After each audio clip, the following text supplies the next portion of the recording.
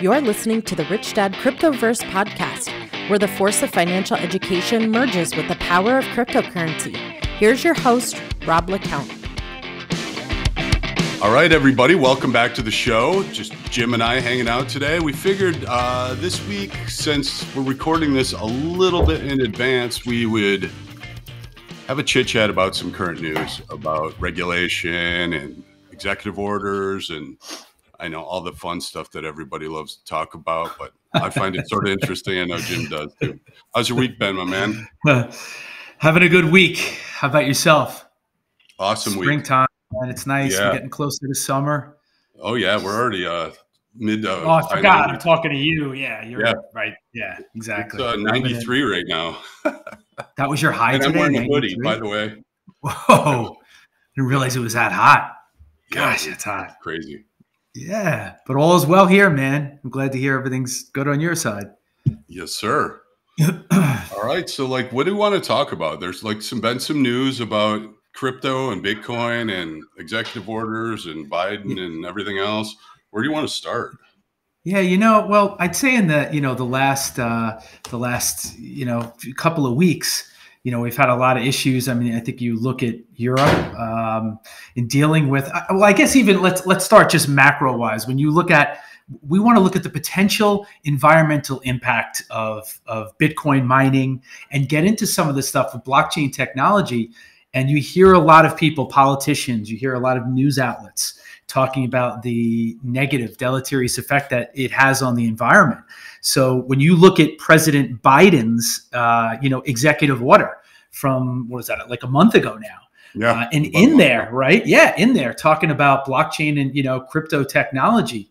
And he's calling for United States agencies to, produce a report, in his words, it was the potential for these technologies to kind of impede or to advance efforts to, tackle climate change at home and abroad, right? And let's look at the impacts that, all this stuff has on the environment. So he's calling for agencies to really do that. And I think it's important to have a conversation about it. And I think to set the record straight, maybe to eradicate some of the fallacies and the, erroneous thinking that is really out there in terms of that. So it's good to have a conversation, I think, that pertains to this topic. Agreed. Yeah. You sent me over an article earlier and so do you really feel like that there's a huge negative impact from the energy use from Bitcoin mining? Yeah, it's a good place to start, and I think first and foremost, you have to admit that Bitcoin mining is an energy intensive process. So yes. anybody that doesn't admit that, from the outset is lying to themselves because it's just not true. But while Bitcoin's energy consumption is considerable, right, that doesn't automatically equate to it being a meaningful driver of climate change, which is Agreed. What we hear propagated, right, in the news. And I guess for those in the audience that don't know, and when I say the word mining is the process that, we see Bitcoin and other cryptocurrencies that is used to generate new coins and to verify new transactions. So we could say large decentralized networks of computers around the world, right? Secure blockchains. And we've said before, think of what would it be? Microsoft, Excel, like an Excel sheet, right? So these are virtual ledgers that document cryptocurrency transactions. And in return for contributing their processing power, miners are rewarded with new coins. So it's pretty much a perpetual cycle, right? The miners maintain and secure the blockchain. The blockchain then awards these coins, and the coins provide an incentive for the miners to really, to maintain that blockchain. Yeah. So in understanding, right, how, in understanding all of this, you need to know that Bitcoin, Ethereum, even Litecoin, I'm not somebody that really follows much of Litecoin, and a few other larger, cryptocurrencies, they use what's called proof of work, consensus mechanism. And you do have Ethereum, and maybe people that are listening are going, well, isn't, Ethereum moving from what's known as proof of work to proof of stake? Yes. right? But in really simple terms, right? If you hear that phrase and you go, proof of work consensus mechanism, what does that even mean? So in really simple terms, to distill it, a consensus mechanism is really just the process by which multiple entities are going to reach an agreement, about a fact. And I guess you could just use like a simple example. Let's say you and I were hanging out with like, I don't know, 6 of our friends, and we're deciding whether or not to go to, I don't know, a fast food restaurant, say like Wendy's or like Chick-fil-A. Hopefully you're picking Chick-fil-A with me, and we're looking to just get a quick lunch, right? Yep. The consensus mechanism for that decision would just really be a simple majority vote, or it could all just, it could just be that we all want to, vote to do the same thing and go to the same place. Well, cryptocurrency kind of works, the same way, except instead of a group of friends deciding what to do for fun, it's a group of computers around the world deciding what crypto transactions are valid. So the proof of work consensus mechanism determines which computer on the Bitcoin network gets to process a block of Bitcoin transactions and earn Bitcoin, right? So proof of work essentially is meant to simulate real world resource mining, but in a digital way, right? Hence why crypto is mined by specialist computers that are called miners. And really trying to keep this simple for the audience, I think there are some are over 1 million Bitcoin miners around the world. I don't know what the exact number is, but it's a lot. And that's addition to the millions of miners that are processing transactions. If you guys haven't seen it, anybody that's listening, just go to Google and type in Bitcoin mines and go to the images, and you'll see what he's talking about.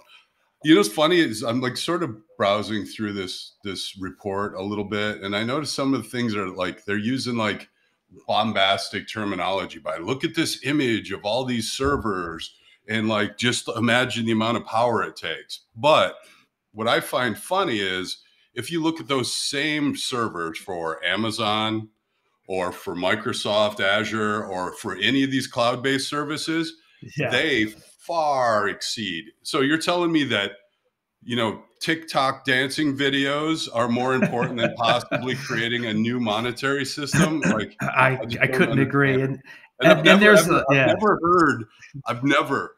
heard anybody say that TikTok is causing climate change ever. Or it's Amazon. So true. Right? So true. Yeah.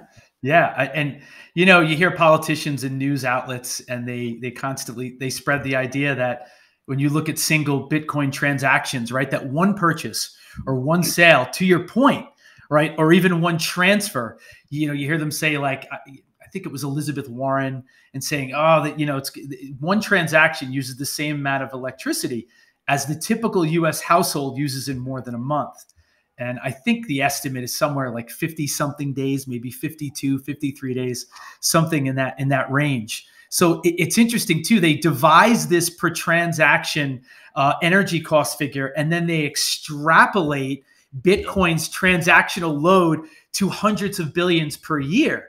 So it's just amazing to me that critics will distort the basic facts about Bitcoin mining.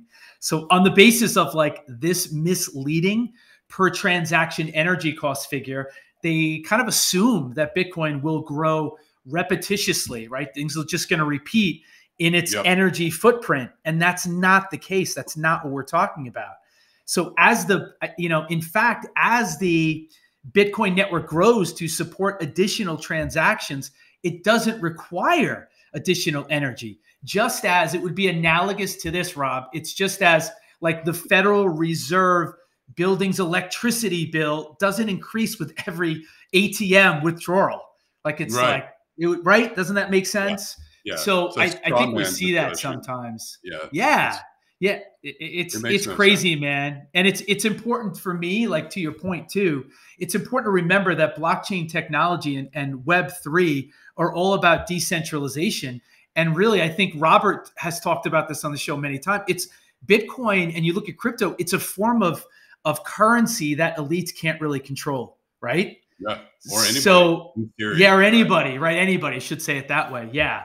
So, though it's energy intensive, the process is what makes Bitcoin a truly decentralized monetary system. And the work being carried out by this global, again, this is a global computer network, is what allows Bitcoin to be controlled by, really for all intents and purposes, mathematical rules instead of humans, human actors that are vulnerable to government or, corporate control. So I just find that really interesting when you think about what's really happening behind the scenes. Bitcoin is a vote of no confidence really in the monetary and financial system that exists today. This pretty exclusionary system where we are beholden to the opinions of maybe a small group of people who kind of all think the same way. So I always look at this, man. I look at it like this is a generational movement against the status quo in favor of really a non-inflationary kind of hard currency, because that's what this is. Talking about it being like digital gold, right? It's not deflationary. It is deflationary. I'm sorry, not inflationary. So for this to be the case, there's no central banker, right? You and we talk about this all the time on the show, that can come in and alter the rules and privilege one certain group of people or, in society, at the expense of another. That really isn't the case here. So this is the core of the movement. And this is why I love it. And you don't hear people talk about that enough, in my estimation. You don't. Right? And I will admit, like I've been in Bitcoin mines. I've seen ASIC miners, and they're loud and they are intense and they do consume a lot of power. I will say that there's probably, I'm not saying because of climate change they should do this, but just out of like efficiency, cost efficiency, whatever, like get maybe a little bit more efficient or better at using different types. I know that there's some of these farms that actually are run off of solar and battery banks. So like you sort of hats off to those guys, because I mean, they're just increasing their profits and actually sort of mitigating the issue that people are trying to pretend like is a problem. Yeah, that's good. You could, I don't know, like renewable energy is a good topic. If you want to, like, we could jump into that. That's like an interesting, you just kind of brought it up. No, yeah, you're right. I mean, it was in COVID. It was like somewhere in the fall of 2020, right? The year COVID hit. Cambridge University, they released a really interesting, like an interesting study. And a significant portion, they said, of Bitcoin mining is powered by, renewable energy sources. We don't really hear that, including wind, hydro, and solar. You just mentioned solar before. And the actual number, everything that, I've seen, that number ranges from 40% to 70%. Right. And again, this Cambridge study, right, they have this consumption index, and they talk to that. And I saw another survey too, that put Bitcoin's mining sustainable energy use at around like 55, 56%. And, in my opinion, I think that's a figure that will continue to grow. And I know the Cambridge study, they pretty much concluded that Bitcoin's environmental footprint, remains marginal at best. And you're seeing really, man, you're seeing make no mistake about it, crypto mining has become instrumental, I think, in the growth of green energy. And I wish we'd hear more of that. And this is because, and this is part of I think the issue people don't hear about. Miners in looking to, they go where power is cheapest, because cheap power means profits. It just so happens, right? Renewable energy sources like wind, solar, even geothermal, hydroelectric, it costs half as much as, say coal or natural gas. Agreed. So hey, listen, and you probably know a lot about this too. There are issues with renewable energy, right? Availability, infrastructure. So we're not here having this conversation. I'm saying they're all perfect. What did you say? Right. Clouds. Yeah, like absolutely. Weather, snowstorms, rain, the cost of wind. The cost of building just even a hydroelectric plant, in the middle of nowhere, and building the infrastructure required to power the nearest towns or cities is not always economically viable. Essentially, especially if there are other alternatives. But when you add Bitcoin mining into the mix, like just using hydroelectric as an example, these plants are not only able to quickly cover their costs of construction, but they're also able to expand their operations much faster than they otherwise could. Conversely, like solar and wind power can be generated almost anywhere, and they are, much easier to hook up to an existing energy infrastructure. So it's important to just note that, right, about, green and, renewable energy sources that are also out there. Yeah, and I mean, there's a lot of things like I have a helium miner in my window behind me. I mined Yeah, I know, Ethereum, you've told me. Yeah, Electronium. Yeah, I've right. got That's a cool. Chia rig in the basement that is a proof of space and time. So, like, they're Love trying to it. find out all these, like, and that thing burns like $4 in electricity a month compared to my Ethereum rigs that were Jeez. like 200 or 300 Oh, bucks. yeah, But I absolutely. mean, also those networks aren't amazing. So, That's true too. That's true so do you too. think that this is a ploy to, like, I don't know the best way to put this. Do you think this is the traditional financial system trying to tighten the screws on a scary new beast that might take over their lifelong, or geez, I don't even know what it would be at this point. Do you think it's just a threat? Do you think that's what they're concerned about, is the threat? So they're creating this FUD around it? I don't know.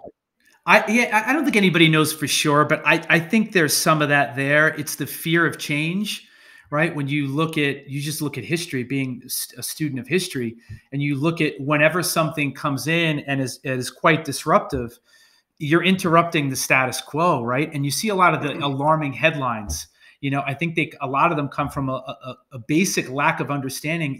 We're just talking about Bitcoin and how it works. You might hear these startling claims like Bitcoin, is going to require 14 times the world's total electricity just to process 1 billion credit card transactions that take place every day, right? So, a lot of times you hear this kind of stuff, and they conflate stuff. They'll conflate the energy cost of Bitcoin mining with the cost of transactions, and with credit cards and things like that. But if you were to compare the energy consumption of Bitcoin mining to that of, I think it's interesting to even look at like the current financial system, right?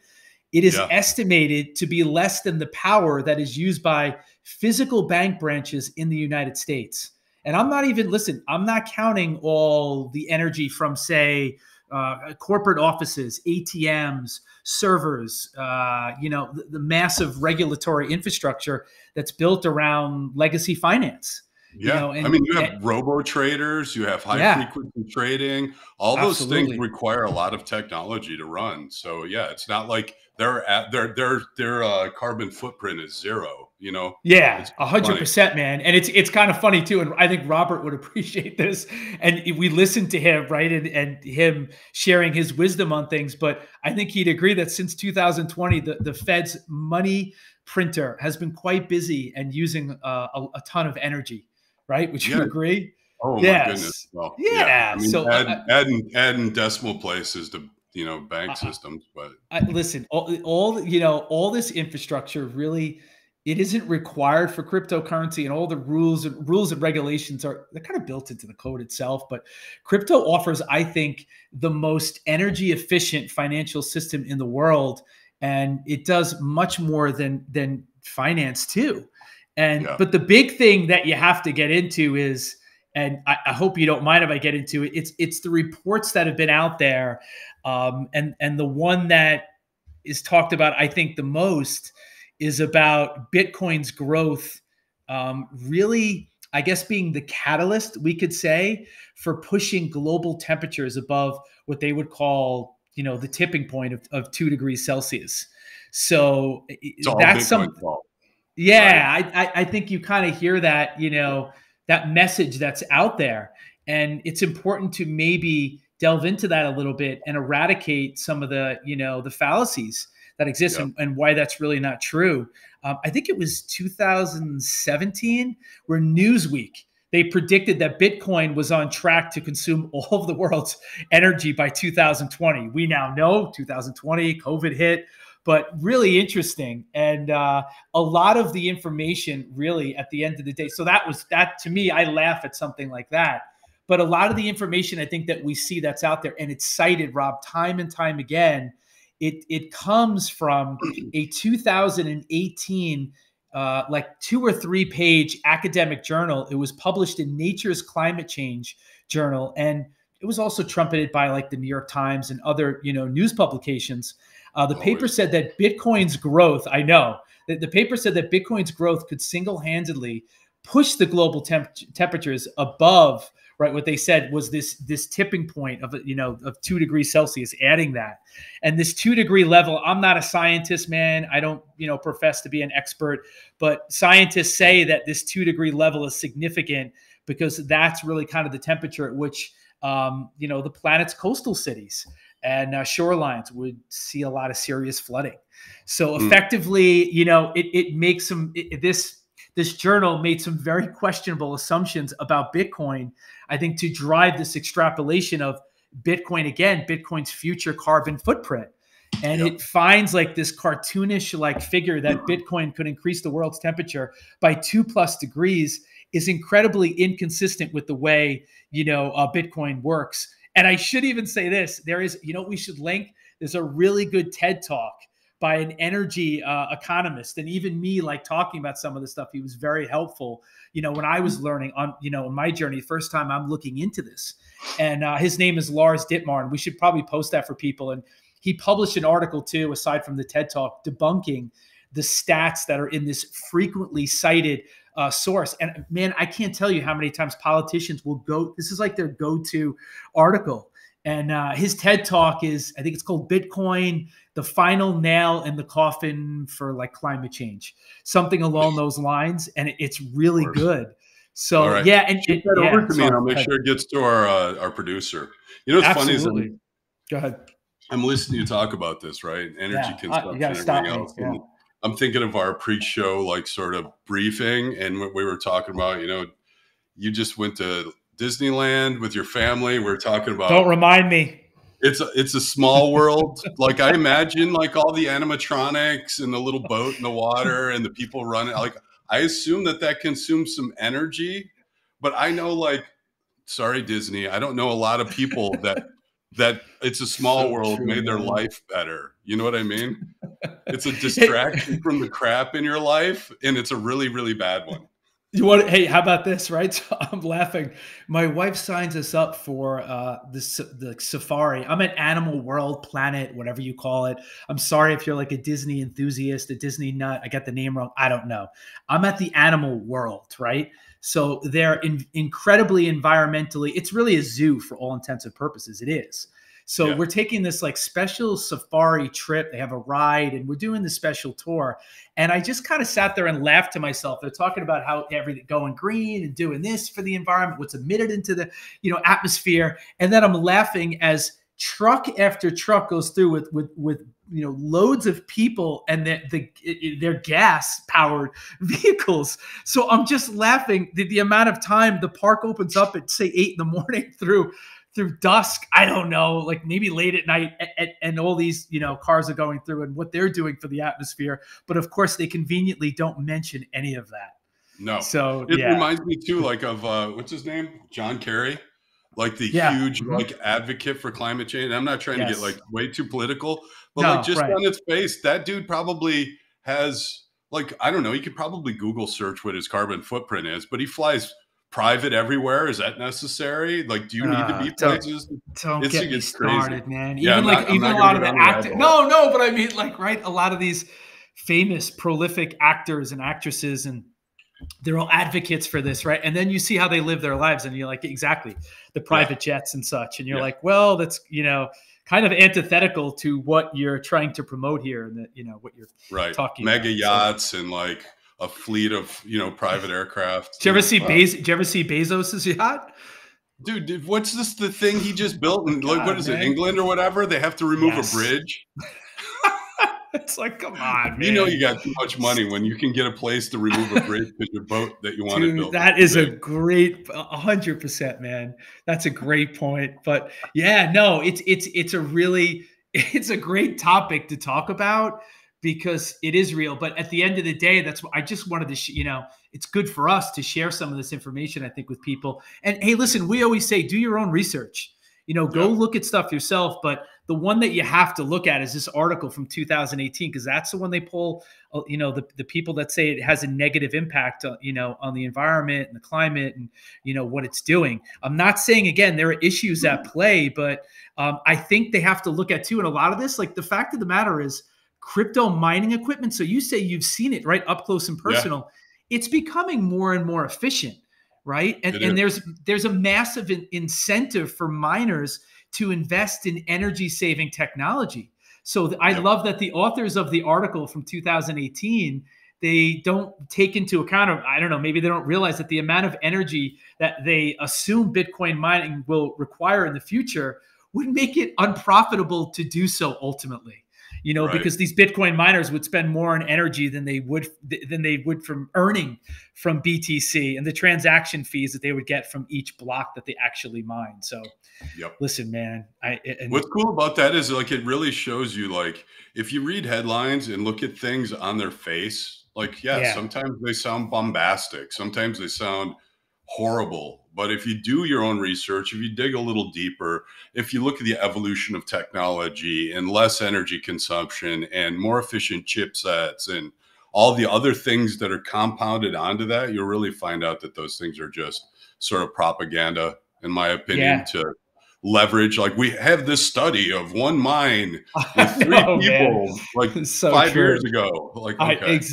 Exactly. Hey, can I say one more thing? I promise I'll stop, because to me, again, it's a really cool topic and one there's a lot of debate about. So in a lot of ways, there's no easy answers, on all this, and there's, differing opinions. But critics also, I think they tend to ignore the fact that miners are incentivized to use energy that would otherwise go to waste. And if you ask the average crypto person or even, person that's really against this, right? And they probably wouldn't know anything about that. And that's because electricity's hard to transport over long distances, while Bitcoin mining can happen really anywhere there's internet access. So these miners are going to gravitate towards energy sources, that have excess capacity. So if they have to go to the Amazon or go to the Congo, Siberia, Antarctica, they'll go wherever the cheapest energy is. So the bottom line is, these miners, they take energy or using energy that nobody else really wants. And even in the Western United States, you're in the West, I'm not, I'm in the East, but mobile Bitcoin miners are already running on electricity derived from unused natural gas, from oil wells that can't be captured because they don't have pipelines to carry it. So, there's a lot to this, man, that people, I just think, have no idea about. I keep going off on tangents. I saw I don't know if it was an article or TikTok or whatever the heck it was, but there was some kid that was going to superchargers with his Tesla and wired his mining rig into the trunk of his Tesla and just left it plugged in and was sort of, because he gets free Tesla or like supercharger. Oh my gosh. Yeah. So he's using his free energy from that to mine in his trunk. Oh my, that's interesting. I have an electric car. It's hard to go back to gas, but it is interesting even too. You hear people talk about that, but you know how much energy it takes to actually build the cars? Yeah. So you ever seen a lithium mine? Exactly. Yeah. You beat me to it. Yeah. And your tires are made from crude oil. Your plastic door panels are made from crude oil. Like, you can't make any of that stuff from wind. Yeah. But I think the message we want to leave people with is there's a lot more to the story. And if you spend a little bit of time researching, I think you'll find out that there's not a lot of truth, kernels of truth to these assertions that you hear by a lot of politicians and the media in terms of all the energy that Bitcoin is expending. So it does use a lot of energy, but go ahead. Remember, Jim and I are not financial advisors. We just like talking and hope people like to listen and do your research. Like, this is the whole thing is just about, we want you to be educated. I want to be educated. Like, I spend an inordinate amount of time studying stuff like this during the day. So when I see ridiculous titles or headlines, I'm like, okay, I know what that is. Clickbait. Yeah, it's clickbait, right? Yeah, just get people to just absolutely sell some ads in your blog, and like, good for you. Okay. 100%. Yeah. Awesome. I think Robert would be proud of us with this episode. Yeah. What do you think? Yeah, he's pretty much against any of the I know. Baloney that's happening with everything, actually, if you follow him on Twitter. Yeah. Yes, sir. All right. Well, I think we have beat the renewable energy. I think we're good. Bitcoin is going to be the demise of the world. Civilization. It's gone. Like, we're screwed. It's over. Let's go on and this week I think I have maybe just one project I want to mention. Is there anything you're looking at this week? What's What's been on your mind? Yeah, We haven't talked so for like 8 days, actually. yeah, so I do, and I have a couple. And the first one I'm going to share with you, this is called Phantom Network, and Phantom Network is super interesting because this is like it has a retro. So this is an NFT project, right? Look at how many followers, by the way. Take a look at that. Wow. 258,000 followers. Some amazing people in the space are following this project. It's a retro themed anime, art project. It gives me a little bit, and this may sound crazy. You followed the Zuki, by the way. I wish we had more time to Yeah, just me even too. get into this. Hitting like a 30 ETH floor, people getting Wow. airdrop. They didn't even have to mint the airdrop. And we started a little bit late. If we were a couple of weeks earlier, we could have possibly been talking about Azuki. But yeah, I mean, and the floor on their airdropped NFTs is like 5 ETH right now. So absolutely astronomical. 30 ETH is what? Like for 30 ETH people? is the floor for Azuki. How much is right that now. though in US dollars? So in right US now? dollars, we're talking about that's well over $100,000. Yep. Yeah, and with the airdrop, so you're looking at like, I don't know, 120, 130, maybe a little bit more, $1,000. If that's the floor. And somebody, crazy. yeah, And I by think the way, that, for everybody, go the ahead. floor price for NFTs is what the cheapest one is selling for. Yes. Essentially is the floor. Yeah. So getting back to this one, this Phantom Network, Project PXN, really cool stuff. I think what they have, they've actually partnered with a Korean rapper. His name is Dumbfounded. He has like 150,000 followers. I think that's kind of a cool collab. They're minting at some point at the end of April. That's when they're launching their project. If you don't know what that means, date hasn't been set in stone. The supply is 10,000. And they're building out utility to be ready on mint, which I really like. And we always talk about how important they have. Community is really important to them, and utility is important to them. So this whole ecosystem is going to be powered by what they're calling their PXN tokens. And they really do have utility that's built out, they say, for 3 years. Whether it's earning and burning mechanisms and token sinks, and I don't want to get into all, but they really have their act together. It's a platform filled with utilities that will support users on their Web3 journey, and they offer really, in essence, they're trying to give people a new lens, really, on the internet. And it's their vision really of how life online is going to look in the future. And that's what they're trying to bring to people. I think this is going to be wildly successful. They're onboarding partner projects to test and use the platform in the future. They want to really expand to outside of just the NFT space. I think they will. I think they'll be successful. And they want to really reach, hundreds of thousands of people in the crypto space and beyond. So this is a project that people should really check out. Again, when you have 258,000 followers, I mean, that's really kind of saying something. So that was the first one that was on my list. And then here's number 2. This is Mind Blowing Universe. And this is another wild one. Now, the artist that is here, if I click on this, you can see that still, right? Yeah. Look at the artist here. He has 870,000 followers. So this is an Indonesian project. So this Indonesian artist is really incredible, has quite a reputation. It kind of reminds me of another project, anybody that really follows the space closely, of Coolman's Universe, who has an artist that was very big in Web 2. This guy is kind of the same thing, has a big following, and he's created comic strips since 2015.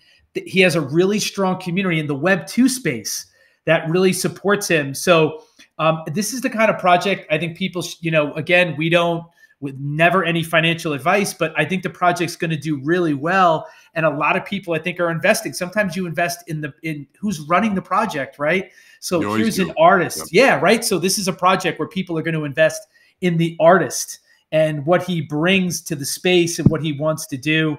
Some of the people have worked on another great project called Karafuru, and they're working on Mind Blowing too. So this is one that I'm really excited. They have amazing advisors, including a guy named Shan from Gajira, which has done incredibly well, and some other big names. They have big collaborations. They're connected in Web 2. I mean, when you look at all their followers on YouTube, their YouTube channel, like over 300,000. So it's another project that I have my eye on in the NFT space. I think it's going to be good. And then finally, I'll go through this one really quickly.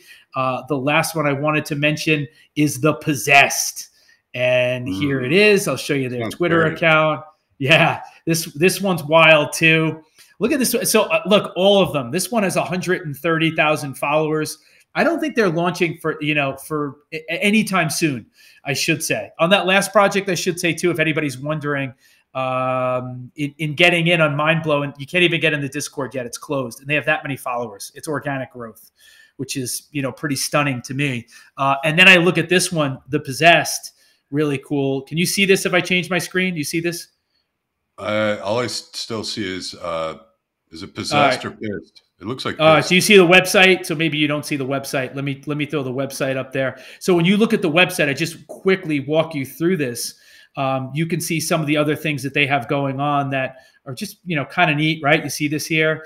I think they're going to be the first 10,000K fully animated project to hit the NFT space. And there's two guys, the partners here. One guy is really in charge of development, and the other guy, the artist. These guys are they're doxed too, so it's not like they're anonymous, which is always important. So it says here, what is the Possessed? 10,000 animated NFTs. What you get with it, I think this is kind of cool. Every Possessed NFT will include a fully animated character with 2 static profile pictures, one of each state, blessed and possessed, and holders will be able to select which state to use as their profile pic. Oh, that's cool. So yeah. So, and really cool. This is another one that's growing organically. There are a lot of people in the space that are big names that are following this, and it's getting a lot of attention. And they're not even advertising. They're not even really looking for this. I think the art is really clean. I think the project's going to do incredibly well too. So I think these are 3 projects that everyone needs to put on your radar. If you can get in Rob always says, get in the Discords, right? Follow the community, become part of the community. So ask questions. Ask questions, man. That's it. Yep. That's it for me. So I will stop sharing my screen. Send me over these links. I like this one. This one has hopefully like the founders or whatever aren't offended by this, but it has I don't know if you watch Rick and Morty. Oh yeah, no, absolutely. I freaking love Rick and Morty, and that has sort of a Rick and Morty. 100%, man. That's a great comparison. I have a Starry Night. Oh, there Rick it and is. Morty. You gotta love stuff like that. Where did you get that? I love it. Wow. At the fair, man. Dude. Did you really? Come on. You're kidding Yeah, dude, there's some that's where I got my Hulk. They have some cool artists that do reprints of stuff, and I love it. I got Thanos in Deadpool. Yeah, I love Deadpool. Can't probably nice, see man. Thanos. That Hulk looks sick behind you, by the way. Yeah, that Hulk looks sick. This is probably my favorite, and then we can go away. No, that's cool. People get to see inside your home, man. Right? I love this. Right? Stan Lee. That's sick.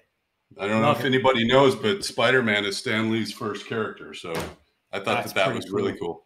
Yeah, that's good stuff. I don't have a lot. You know what? I only have one project that I actually just want to give a shout out to. I'm checking out their OpenSea right now. I mentioned them a while back, which is that Alpha Kongs Club. Yeah, they finally released their utility. Their token was released, I think, about 2 weeks ago. It's nice. It'll be probably 4 or 5 weeks ago by the time this comes out. And the floor price is almost pumped up to an ETH, which is nice. So the project is doing really well, and I believe in it because I love silverback gorillas. So you do. You always talk about those. I do. I talk about them incessantly. Yeah, it's crazy. I have an obsession. I love it. All right. Well, I am done. Hey, man. Always enjoy these shows. Yes. It's always fun, dude. All right. See you next week. All right, man. Be well. Talk soon. You too.